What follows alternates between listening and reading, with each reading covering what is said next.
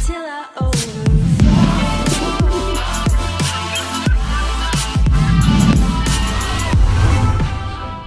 Hey, what's up guys? Today I'm going to show you this Luma fade tool that I created. Basically I made it because the Luma key effect in Final Cut Pro just gives weird results sometimes, and I just wanted to make something that would smooth out and make the transition look a bit smoother. It's also the same effect that I used to create this sky time lapse. So once you've downloaded the file from the download link in the description, what you want to do is unzip the folder, save it in your motion templates effects folder.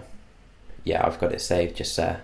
There's actually two. One gives a softer fade and the other one's a bit of a harsher fade. So once you've saved it in there, then restart Final Cut Pro and it should be in your effects tab right here. Okay, so to use it, what you've got to do is copy and paste your clip that you want to add the Luma fade to, and then apply the Luma fader to the top shot.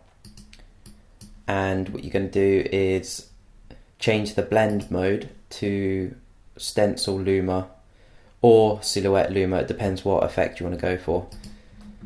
So stencil Luma, and then go to where you want the effect to start fading out, go to the slider here and hit the keyframe, and yeah, leave it there because that's when you're going to start fading out. And then go to where the clip's going to fade out and just slide it all the way down. So once you've done that, just turn that into a compound clip with those two clips, and then the clip that you want to show up underneath it, just slide it underneath, and then there you go. That's one way to use it. Okay, so let's do it again on this clip. Just copy, paste, add your Luma fade effect to the top shot, stencil, we'll go for silhouette Luma this time. That'll look cool because the sky will fade out and then the birds will still be flying.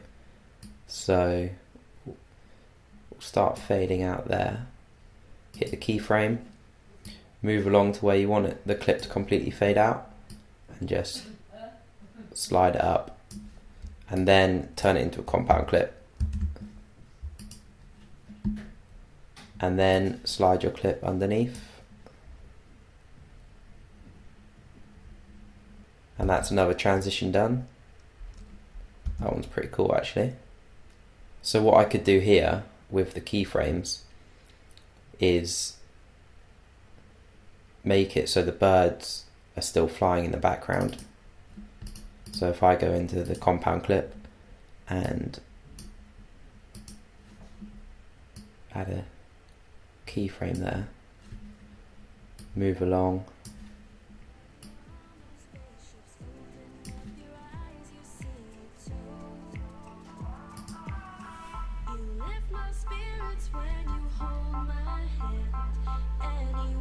so yeah, it's a bit more complicated, but I think it definitely gives better results than the Final Cut Pro Luma Kia effect.